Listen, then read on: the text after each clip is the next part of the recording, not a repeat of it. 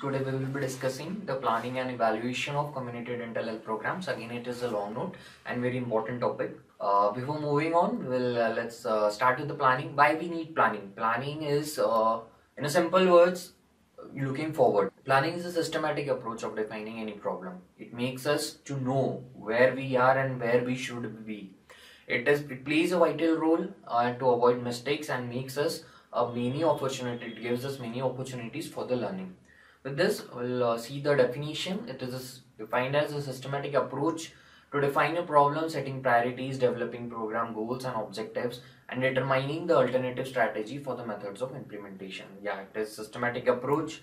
It will setting priorities. Priorities should be given to whom, whether they are in big need or not. Develop program goals. Goals again, it is a desire towards what we have to achieve.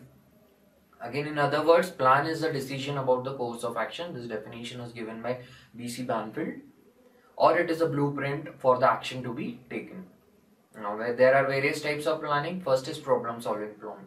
This type of planning is to solve a community problem. See, if there is a problem of fluorosis in a community, what we will do, we'll plan a program so that the fluorosis can be stopped. So we can do that by defluoridation, or will instruct people to have not to use fluoride in excess.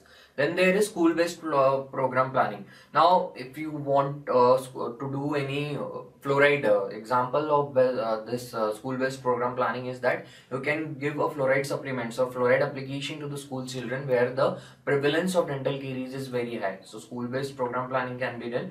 Coordination of efforts and activities planning. The best example is that closing of pediatric wards in the area where there is declining birth rate. Obviously, when the birth rate is declining, there won't be any need of any pediatric wards. Planning for allocation of resources. Many planning can be done for the to identify the resources, or we can get like example I will give you allocation of resources.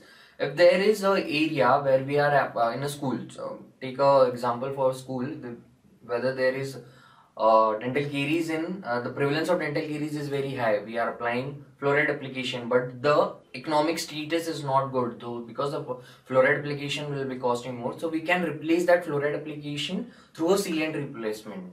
So it will be beneficial for both of them, and the allocation of resources can be done. Now, what is the purpose of planning? The purpose of planning is to minimize the wasteful expenditure, or to eliminate, or to match the limited resources available with many problems. Importance of planning, it will to secure all round socio-economic development of the country. Exactly, it should be more useful for the development of a country. The importance of planning to secure all round socio-economic development of the country. Now, the planning cycle includes total few steps.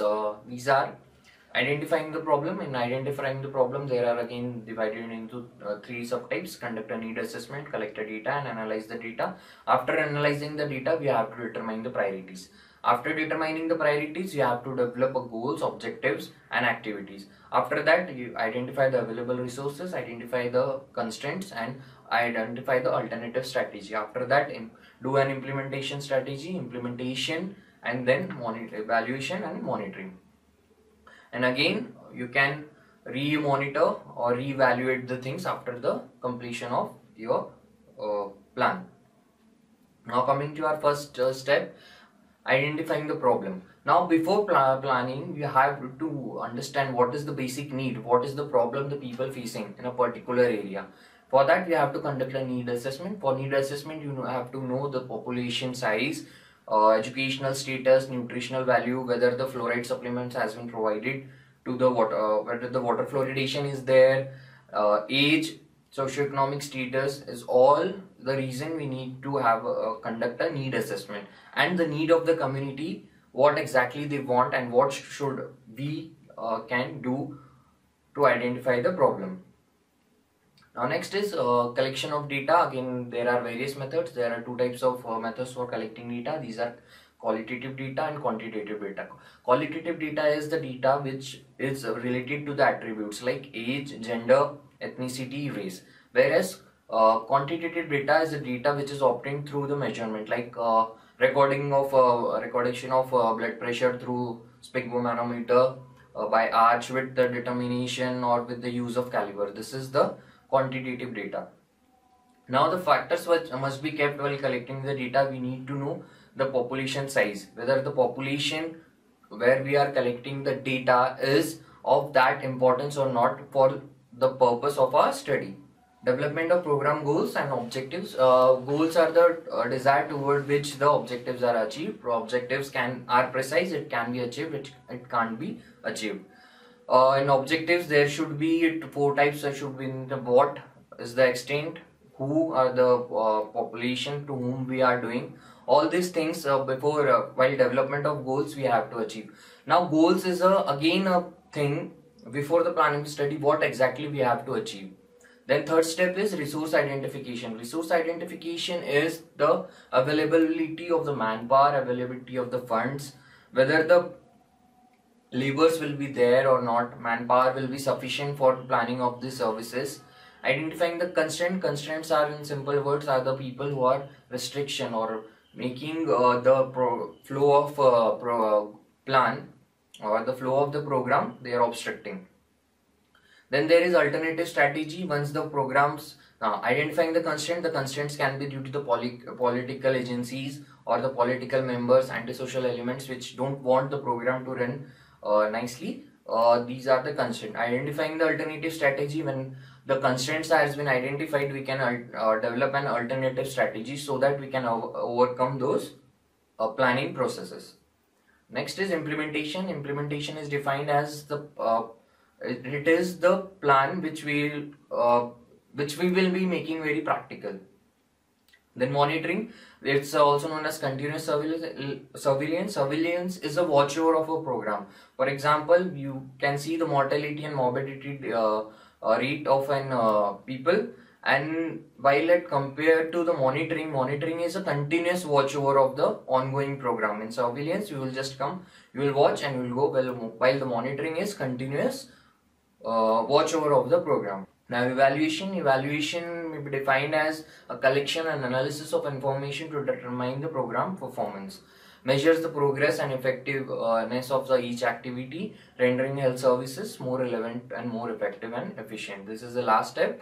The uses are uses for better planning, filling the drawbacks. Once the planning is completed, we can know what are the drawbacks, and while evaluating we can know the drawbacks. Proper utilization of the resources. Components are appropriateness of the program. Appropriateness of the program is that whether the program what we are doing is appropriate or not, whether it will fulfill all the desired things which we want to achieve. Adequacy, the plan, the appropriate program what we have, whether it is adequate, it will be fulfilling the extent or degree of each thing. Efficiency is again comes whether the program we are doing is efficient for the people or not. And effectiveness, after that we will see the program which we have planned has been given the long-term impact or effectiveness is there or not. There are few types of evaluation: relevance evaluation, formative evaluation, summative evaluation. Summative evaluation will have effectiveness, impact and efficiency evaluation. Coming to our relevance evaluation, in simple words, whatever we are planning, whether it is relevant or not. Then comes your formative evaluation. It is an internal evaluation and it is done on the ongoing process. Summative evaluation judges the merit or worth of the program after it has been in operation. The advantages are it is acceptable to the community, it helps in evaluating the goals to continue or terminate the programs. Effectiveness evaluation is defined as refer to the program result in need predetermined objectives and focus on immediate program outcome. Whether the evaluation as effective, whether it is effective or not. Impact is a long-term relationship. Like for example, we have added a fluoride in drinking water, so that the impact evaluation will be there will be long-term reduction of dental caries in that area. Efficiency evaluation is an attempt to relate the results obtained from the specific program to the resource expended to maintain the program. While now coming to our conclusion, planning is again plays a vital role to avoid mistakes, and it gives an opportunity of the learning. It makes us to know where we are and where we should be. Again, it is a systematic approach. It can be used for socio-economic development, in fact, development of our country. This will like to end the lecture. Thank you.